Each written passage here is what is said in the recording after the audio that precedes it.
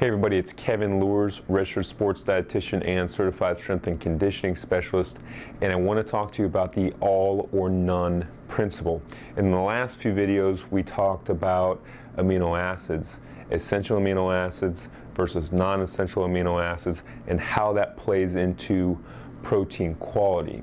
High quality proteins having all 9 essential amino acids, and low quality proteins missing 1 or more of those essential amino acids. So the all or none principle states that if 1 of the 9 essential amino acids is missing from the diet, then protein synthesis is impossible. It cannot take place, and protein synthesis is making protein essentially. All essential amino acids must be present, or no amino acids will be used for protein synthesis. It's an all or none principle. Again, the remaining amino acids would then be used for energy needs or converted to carbs or fat.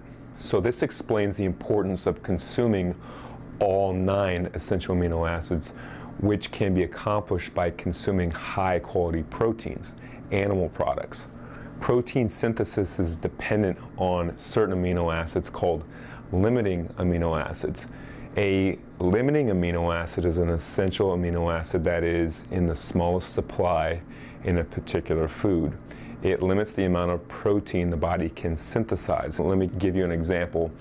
If the word banana is like a protein we're trying to make, and the letters of the alphabet represent all 20 amino acids, and we are given 1 B, 2 N's, and only 2 A's, the letter A would be the limiting amino acid, since it is in the smallest supply compared to what we need, which is 3 A's.